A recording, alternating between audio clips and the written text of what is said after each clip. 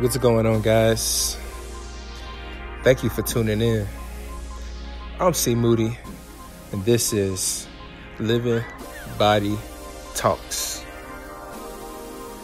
Ministry Podcast. Let's do it.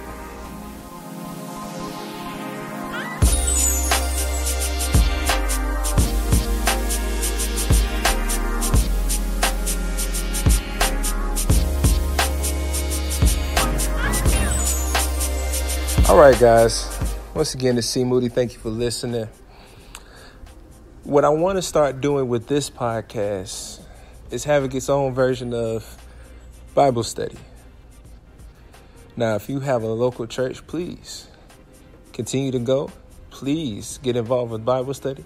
I know for myself personally, I was involved with a church my entire life, but I didn't start going to its Bible study until my mid-20s. I'm only 28, so that should tell you a lot. But before I can even start kind of getting into the Bible study or what I would try to go across, I want to explain something. Just because you've read the Bible, you know the Bible, and you have your favorite scriptures or whatever, does not mean that you're living the Bible. It seems like ever since I became a minister, people who wouldn't call themselves Christians or are very obviously not living the Christian lifestyle wanted to challenge me. They would always ask me about certain stories in the Bible. Do you know this? You remember when this happened? And I'll be totally honest with you. I have not read the Bible in its entirety. And the reason why I'm able to say this confidently is because I'm trying to live this Bible. So I'm trying to understand what Jesus wants me to do and what he has in store for me. And I still read. And I have to admit, I'm getting on myself. I'm bad at it. And I try to read more and I try to expand every day. But I'm not the best at it. But I won't go around trying to read the Bible as fast as I can to say that I've done it. And I can't live by it. That's not why God gave us the Bible. But that was one of the biggest things. As the same thing goes with people who have a favorite scripture. Somebody might have a super scripture and then they're still out doing everything else that God tells us he doesn't want to do in this scripture. So I have to let that be known first. But what I want to ask today to you is, what is your most convicting? I don't want to just leave it as your favorite, because that could just mean what you just like to hear because of whatever. But I mean, what's your most convicting? What is your most compelling scripture that you've read in the Bible so far? And hopefully it's a lot of scripture. You know, I don't want you to just have one soul select thing.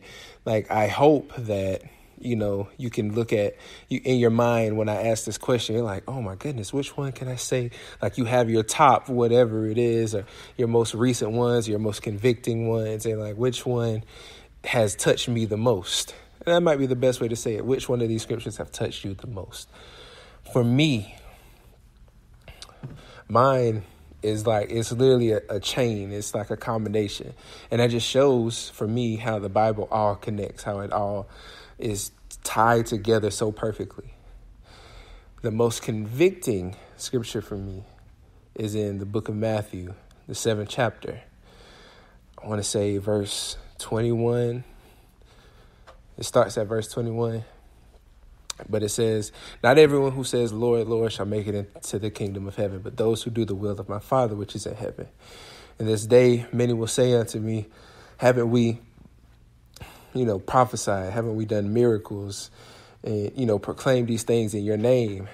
And in return, he'll say, I know you not. Depart from me, you workers of iniquity.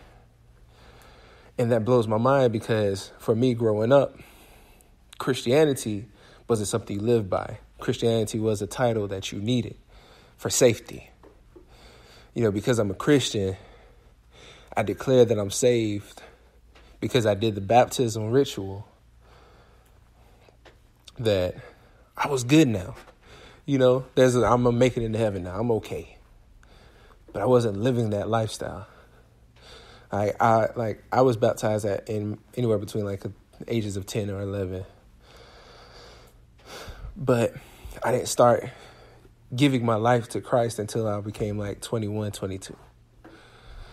And that was after experiencing some heaviness in life, which we all go through in our own ways. My way isn't worse than yours or isn't easier than yours. But that convicted me so much because we live in a world where everybody wants to have the title of being a Christian because it sounds like the right thing to be. Just like the same way we have bandwagoners because we want to go to the best thing that sounds like it's the most rewarding. Bandwagoners, did I say that right? Anyway, but, we want to be that, but we don't even know how to live it.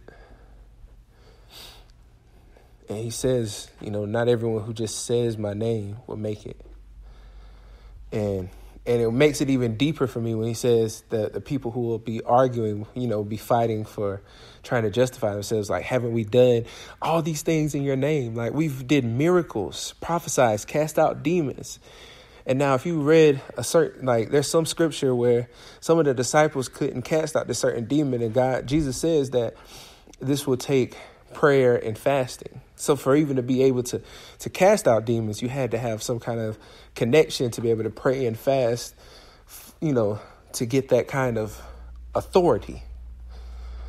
And doing miracles, like all these things are attributes that would sound like if a pastor did them, you would think that these are the most holiest pastors in the world. And Jesus says, not all of them are for me. It's about doing the will. Like, he doesn't just leave and say that all these people just say it, hey, y'all ain't gonna get it. Goodbye. Like, he says it. Those who do the will of my Father. And that's what helped open my mind and open my soul to him. Is that it's more than just saying it. It's more than just wanting that title. It's more than just wearing church clothes or the best church clothes every Sunday, having all the crosses and fish symbols and Jesus paintings on my car, in my house, or tattooed on me, or the jewelry, accessories. It didn't matter. All that doesn't matter. All that's going to matter at the end is if you're doing the will of God. And that's just what I wanted to kind of instill for why I feel like God's directed my life into the path of ministry. God's directed my life in the path of being ordained. And I do believe that God is leading me to have a church one day. And that's only if it's in his will. It's only if in his will. So guys, what scripture convicts you or speaks to you as your individual the most? And why? Let me know why.